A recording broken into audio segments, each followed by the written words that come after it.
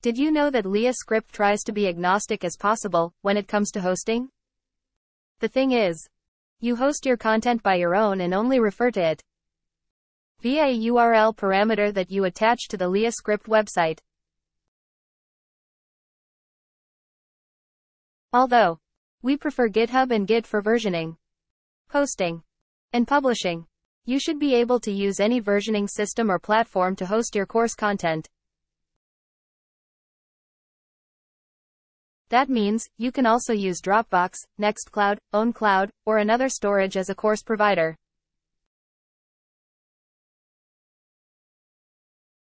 Or you can even go platform-less by using such peer-to-peer networks as the Interplanetary File System.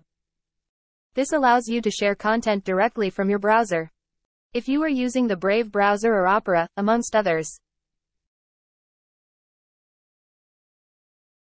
And if you want to go completely backbone-less, you can use data-URIs, which can be used for microlearning.